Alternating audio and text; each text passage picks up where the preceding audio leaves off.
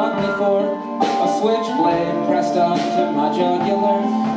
So I feared for my neck, safe streets were few. My nerves grew wrecked near the 2nd Avenue. I soon learned how to steer clear of a crook or a crew. And now I'm still here, and look, so are you. Forever you've been crackhead Ian. It was your kid nickname if we spoke it. You were an insane human being, whether you ever did or didn't really smoke it.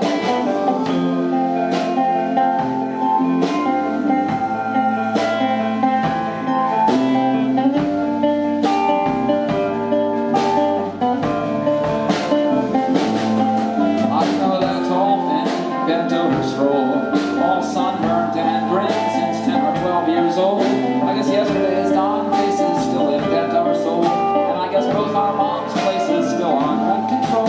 I was a twig, small, sand sack, puny-ear guy.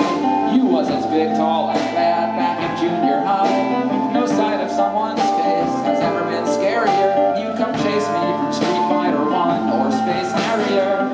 Hello again, crackhead Ian. I still can't forget your foul face. My fellow human being, I know we're both still planted on St. Lawrence Place. We've lived our poor lives in close parallel. Within these 4 or 5 blocks we both know so well. You must have grew up near the theater or Old Gross Hotel. I'm sure you're aware of me here, but oh, I can't tell. It seems you never outgrew your little preteen rage.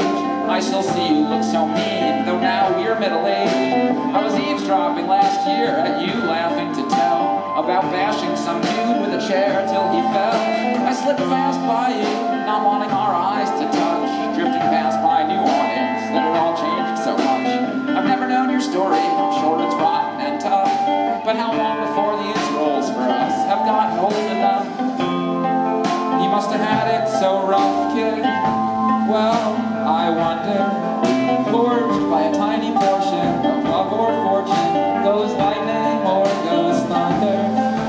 You're a bad one, crackhead Ian, a sad son and a sunburned pin. But of all the best kids seen downtown in our preteens, it's just you and me left now, I think. So how long until you notice? How long until you shake my hand? How long until we're old man neighbors, the last tribesmen of the vanished land? We never even did exchange names. You were an evil kid from Hades when we played these arcade games that made life great